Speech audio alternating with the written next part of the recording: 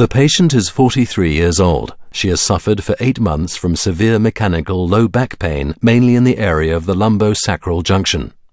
The patient also suffers from a neurogenic bladder dysfunction, and walking longer than 5 minutes is very difficult for her.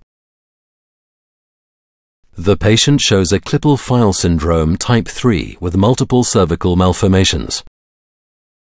Type 3 includes the presence of thoracic and lumbar spine anomalies in association with type 1 or type 2 Klippel-Feil syndrome.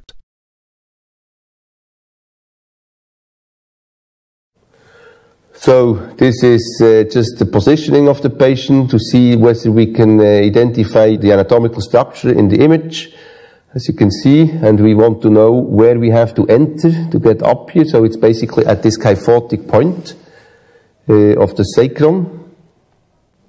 So we prepared also the left leg to take the fibular strut, and we took out about 10 centimeters of the fibula. That was what we measured on the preoperative planning.